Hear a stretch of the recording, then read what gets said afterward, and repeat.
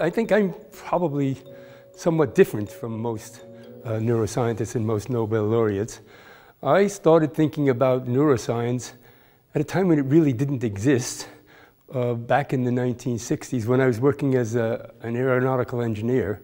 I began to think about the problems of philosophy. I read a lot in philosophy and psychology, and so it dawned on me that some of these problems, which were really important problems, the meaning of life, where we find ourselves in the universe, consciousness, and motivation, and things like this, that they might be solvable, or at least addressable, if we knew a lot more about how the brain worked.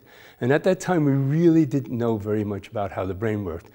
So I made a very important life choice. I stopped being an engineer. I went back to school. I studied psychology and philosophy and a lot of other things, which I won't go into.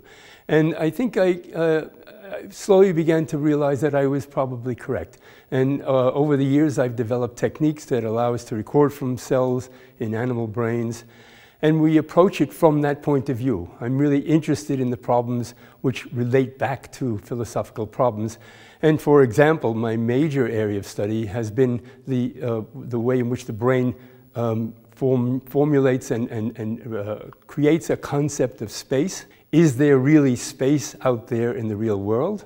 Or is it something we create in our minds? And now we're pretty sure that we can see these spatial cells in the hippocampus, part of the brain, which are creating the concept of space, and they enable animals to navigate from one place to another. So I'm very happy that we've been able to actually, at least in one area of philosophy, carry out and really make some progress in answering a philosophical question that's been there for a long time.